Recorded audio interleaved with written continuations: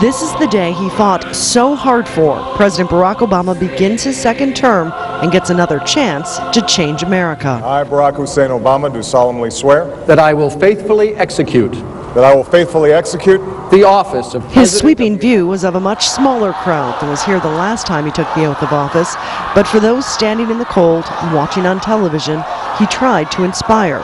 You and I, as citizens, have the obligation to shape the debates of our time, not only with the votes we cast, but with the voices we lift in defense of our most ancient values and enduring ideals. From climate change to the tax code, immigration to education, he promised vague reforms. We will support democracy from Asia to Africa, from the Americas to the Middle East, because our interests and our conscience compel us to act on behalf of those who long for freedom. Every word was meant to reinforce a progressive agenda. Our journey is not complete until our gay brothers and sisters are treated like anyone else under the law. For if we are truly created equal, then surely the love we commit to one another must be equal as well.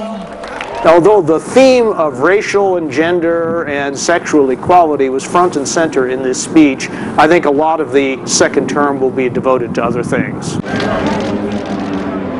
As he walks off the massive stage, the president takes one long last look, noting he won't ever see this again. Won't ever be the focus of an entire 9,000-person parade. He could barely stop himself from dancing until he actually got the chance to.